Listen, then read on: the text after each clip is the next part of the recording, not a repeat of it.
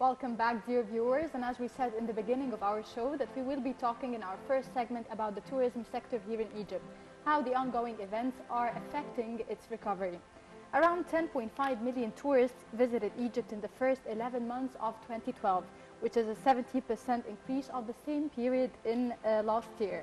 And the tourism minister Hisham Zazoua said that tourism generates some $9.4 billion in 2012, which is a slight increase over $9 billion seen in 2011. And to talk to us in details about this issue, we're pleased to be joined with Mr. Wael Sharaf, who is a tourism expert. Good morning, sir. Good morning. Good morning for you. Good morning to you. Mr. Wael, recovery, when it comes to recovery of the tourism sector, how do you see it nowadays? First of all, we are the 3rd today of January 2013. I wish a happy New Year for the Nile TV co-first, all the Egyptian people. And I wish that... Happy New Year also to the tourism sector. Hopefully. Hopefully. And I wish that 2013 carry some good news and happiness for the Egyptian people who deserve to really live in a stable and stable country and stability situation. Sure. Yeah. Recovery. I want first to say about Mr. Zazoua. He is really one of the best people. I was very happy when I heard that he declared as the Minister of Tourism. He is very technical, and he is working by his hands. I know him personally, and he is a person of technique. He knows what he is doing every day. But he has to move from technicality to political. I mean that he should work in all sectors of the country, not only in tourism, to be strong in security. I mean, to give a plan, tactics, and strategy for the security. But before we move on to the political events that affected the tourism sector, so far, we want to know, so far, how is recovery? Because we heard the word recovery several times. Do you have any improvements in number of tourists so far? I think it's fluctuating, sometimes up, sometimes down. Yes, basically these days, how is the situation? We are in the middle of the season, the winter season as well. Okay. I can see from your face. Yes. I mean, the intention first of the regime in Egypt is showing you how the future should be. Okay, when you are not mentioned at all in the constitution, at all, the sector of tourism is not mentioned totally. And I know you know how you want it to be mentioned in which way? I mean the tourism, or as not a part of economy, it's the whole economy. Should be at least one chapter, not one chapter, one line. Saying what? Saying that to control for tourism, at least one word to control the speeches in the television. I mean that it should be a power somehow. I'm not very technical in law, but somehow that every day we are hearing declaration and speeches about permits should be broken down, cover all status. All this give the impression, not for the markets abroad. No, I'm talking about the Egyptians themselves. I mean the people who are working and touching, and they are direct connected to the tourism field. They are having the impression, they know in future tourism will be down and down and down, and the curve will be down. I'm not underestimating what Mr. Zazoua is doing. He is doing a lot of efforts, I know. I'm following. He is doing really a lot of efforts, but he shouldn't work alone, or he cannot work alone. If we are comparing, about you said in the introduction that Mr. Zazoua declared that it was like 9.3 billion US dollars for 20 till November. He said actually not till the end, not the 31st of December, till the end of the year. No, till only November. This is, yes, this happened. This is sure. I know that it's correct. But I'm not comparing between 2012 and 2011. I should compare, when I have plan, I should compare between 2012 and 2010. 2010, I think it was the best year. It's of not the tourism about sector? the peak year. It's not the peak year as it was the normal year after the crisis of the financial crisis in 2008. The end of 2008 affected 2009, and then 2010 starts to be up again. So it's not the best. This is the normal. I mean, this is the situation. But why it was the best? Because it was a lot of room power under construction. It was already added after 2008. So the number and all the results was better than before, because the room power in Egypt was less than in 2011. I mean, in 2010, and until now, of course. But in 2010, but before in 2005, it was the best too, but the room power was less. But we are comparing what to what? We're comparing how many room power in Egypt. I mean, I want to tell you one. I'll recover the situation for room power in Egypt. We have 240,000 room power in Egypt. All Egypt, cruises, Cairo, all city hotels, resorts, everywhere. And 250,000 under construction now. Okay? And we are gaining in a normal time, without any crisis, without any situations like we're having for since 25th of January 11. Let's say altogether, like when we achieve this, it will be room power. When we finish the under construction, 500,000 room power. And then you see that Spain has 3 million room power. 3 million rooms in Spain. So you still need, I mean, that we are now, we don't see that the tourism in Egypt is being affected by the words of the people working in tourism, that is affected by the regime itself. When the president always come to the television and his speeches, he's proud of the income of tourism, and the prime minister is proud of the income of tourism, and they are not controlling and supporting and enhancing the tourism, like they should give some rules. No one. You need actions and not words. Of course, what we have since 25th of January, words. Okay, sir, I want to focus on the current period, or on the end of 2012, and the political events that were taking place. How did it affect tourism in Egypt? I know that some reports have, they said that following the presidential constitutional declaration, the tourism was negatively affected. This, for example, the constitutional declaration was a reason. Other political events, how did they affect the flow of tourism in Egypt? How? The declaration itself, or the constitution itself, will never affect, since you have a quiet street. People doesn't understand the constitution. I mean, here abroad, nobody understands what the constitution about. It needs a specialist to say yes or no. All right. So. But the events following the constitutional declaration, I mean, people saying yes, people saying no. That's what I mean. The temperature of the streets in Egypt is reflecting the demand on tourism in Egypt. If we are looking for a better situation in Egypt in tourism, or to reset the tourism situation back again to its value, we should work in the whole country situation. This is the formula. The interaction of all the events in the street reflecting the personality of the country abroad. This is the face of Egypt. So this means that the tourism was seriously affected of course, during this period. And will be affected too. When, I mean, this is the first time in all over the world and all over the history that we hear that no in the street for the objective, and yes come to the street to say yes for the power.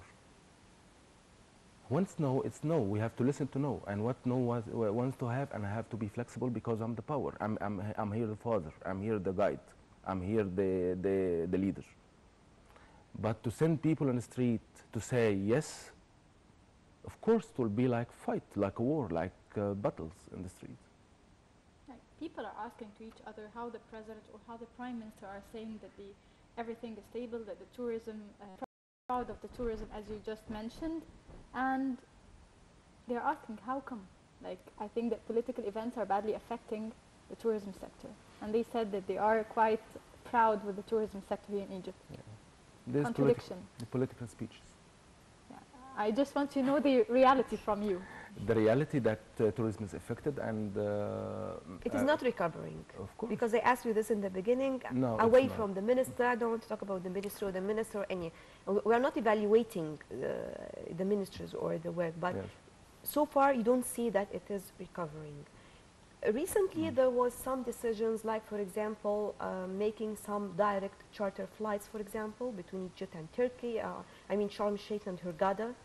How do you see can this help if we are going to promote tourism between Egypt and Turkey? Maybe it can help, or between some other destinations. Can this help?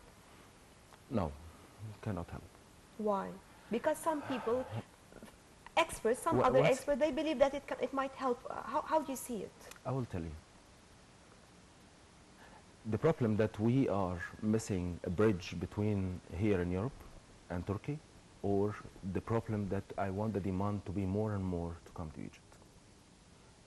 I mean, if we are working, we're working with tour operators in Europe, in the master markets, Germany, Italy, I would say Italy, they say in their country. Some of the Italy. major markets that we depend upon. The Scandinavians, the British, all these other major markets.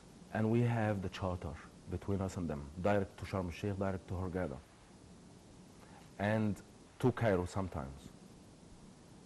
The point, when you are having this charter, we are reducing the seats, I mean the flights, we're reducing it because the demand is not that much. What's the difference now that I increase between Turkey one line extra? You're talking about reducing prices as well. Now I'm talking reducing seats. Reducing there seats. Is no demand to Egypt, okay? Reducing prices happened, of course. Yes, because yes. Again, some people but reducing prices, this I will tell you how is that big. It is very technical point. I have let's say the tour operator has a big charter flight, like not a big, medium, like 220 seats, let's say. Okay, I'm selling this since April for October. This flight will depart from its airport in October. Okay. So it's sold with the normal rate until the last 10 seats will never be sold. But it's okay, it's already commitment. So it should be sold to be flight only or to be like a cheap package. But in the end, what you hear that there's a cheap package. No, it's not a cheap package. See the average of that's why we are receiving the last information. The last 10 seats, that's what we understand. But we are not, you are not monitoring what's happening from April until now, how much has it was sold as a package for the 90 seats or the 190 seats.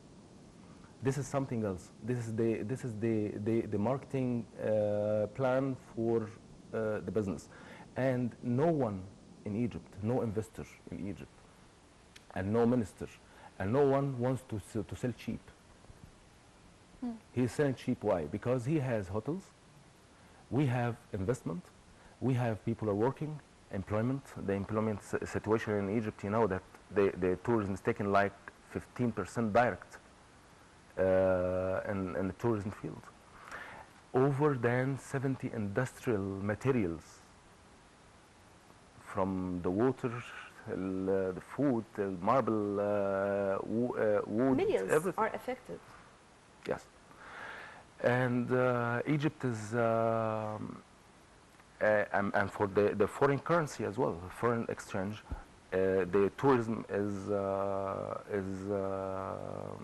taking for like 20% of the foreign currency, and now we are suffering of the dollar situation and the Egyptian pound.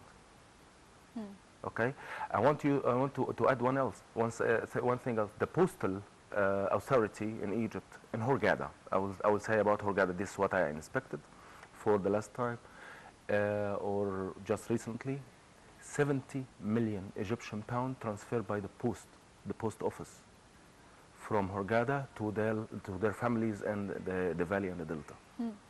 Okay, in all Egypt, postal authority recorded 300 million pound transfer, and for a year it's like 3.6 billion transfer. This I'm talking about the local or the internal transactions. Let's see how it will be the records between abroad and here and the direct. Mr. Zazour was talking about only the how much we are gaining. No, there inside internally we are affected with a lot of sectors. The president, the Ministry of Tourism, the Prime Minister, first they have to stop all the speeches about what's unlawful, haram, what's lawful, what's halal, and television. We are individual not, opinions that every now and then we have. This when I wake up in the morning, I can do whatever. In the middle of the street, I can put a wooden station and I put something on, and I'm here. I'm owning this area. I mean, this is not a situation in advanced country like Egypt. Of course, you know, Egypt deserved that the president of Egypt can be the president of the world. You are acting the most ancient country in all over the world. You have the human history. We should be proud. So I wanted to focus on the laws. Do we need any laws in order to revive tourism here in Egypt? The tourism is a very complicated sector to say. I want to have a specified law. We should find that all laws are coming for the interaction for all Egypt, because we are the formula of Egypt in the end. I mean, people in tourism, even the pass boy who is arranging for you or serving you with a cup of tea, this one is the formula of the country. His smell, his appearance, it's the formula of the country. He should be first founded in a correct way. I cannot find a law, a specified law for the tourism. The tourism is the interaction for all, the formula of all the country. So I cannot say that we can have a law or legislations for the tourism. I know that the tourism industry need a protection. Yes, because this is the only industry that depends upon other industries and other ministries. I mean, the other ministries have to offer stability for this industry, have to offer facilities to this sector so as to work. So from your own point of view, what do we need from the people in charge? I mean, for example, I'm thinking just for myself, what if President Morsi visited Sharm el-Sheikh? I don't think that he will Nothing? visit Sharm el-Sheikh. Because maybe the point is that some people are afraid or scared because now Islam are dominating everything, yes, and they are scared from this when it comes to recreational tourism, beaches, yes, and all of yes, this. So if they visit it and if they put these places on their agenda or on their own plans, so this will prove that they are supporting this sector of tourism. Actually, thank you very much for the question. I mean, there is a lot of points I forgot, but now you remind me, it comes up. I want to say that I don't think that President Morsi or the Prime Minister will visit Sharm el-Sheikh or Thank you very much. Why? I'll tell you why. It was shown and proved. The Prime Minister went to Sharm el-Sheikh because he has something to do at Taba, or he wants to go to Taba. He never stopped in Sharm el-Sheikh. He just take the car from the ring road. Maybe because directly. he has to go over there. Let's be optimistic. I mean, what's At the least reason? to relax after the flight, yeah, and to have a coffee anywhere, or to see what this is my country. why he I'm doesn't want to responsible drink here. I want to coffee. see what's happening here. I want to see the streets. I want to see Nama Bay.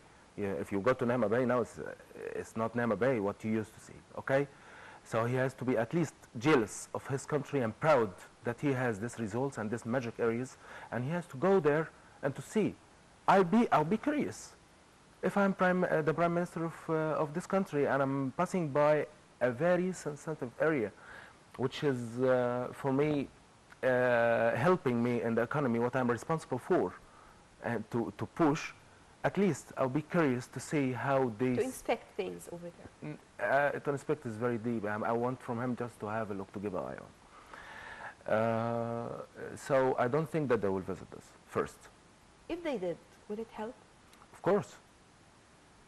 It gave the Because in the beginning you it told gave me me no, the it's not going to help. It gave everyone here and abroad the intention of the... It will cost the nothing. I regime. mean, this visit will... It will cost nothing, but will give the impression and the intention. It would motivate and Yes. accelerate At the least movement. I don't want them to go. I will tell you one thing.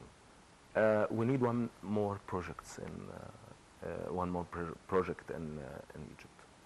Okay, to say that he is taking care of this. I mean, to add value of the tourism, to add the value of tourism in Egypt.